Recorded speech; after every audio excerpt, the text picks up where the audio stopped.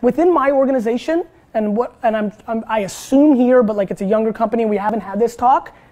Winning, first of all, is very individual. Like the most interesting thing for me is actually understanding what everybody in this room thinks winning is for themselves so that we can reverse engineer it. That's what I spend all my time on. I don't give a shit if you want to buy the jets or if you want to make $137,000 a year, have ridiculously good work-life balance, still keep a job when you start your family. It's unbelievable how much I care and how much I don't care about what winning means to you. Meaning, I massively care and then you get to define it. For me, it's just about the journey of building businesses. It is my drug. It is my oxygen. I love it.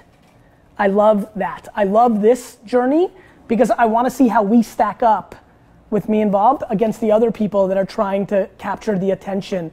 And so in essence, what it is one big game of how do I provide the most value so that in return, I get the attention that I seek. I do it on a personal brand level. I do it in my business levels. Like how do I build the best building, the best company for the people in it and for the people that are consuming it, which then creates a byproduct of it becoming the standard.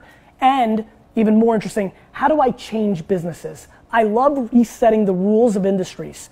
It was so fun for me to change the wine business, which was a business that on the lower price point, there were low margins, but on premium wine over $30, there was all the margin. I came in and broke that, and I love the legacy of changing an industry. I love that. And so like, I think we can really do that here. Upfronts or other things of that nature. One thing I've been already telling Ryan is like, whatever is in the best interest of the client, not the sales team, not my CFO, that's what I want to build. How do we build the best machine for them, which then means we'll get the most? So for me, winning comes in two forms. Just building very, very, very large businesses. I call it honey empires, right? How do I build a honey empire? How do I build unbelievably successful, massive businesses in a honey way, the right way, that's good for everybody involved, internally first and externally second. And then if I can leave a legacy that we changed it, like if my Wikipedia says, oh, and then he went into this business and now everybody does it this way, that's super interesting to me. Like breaking shit and reinventing it has legacy. I like the legacy of it. So that's my selfish winning.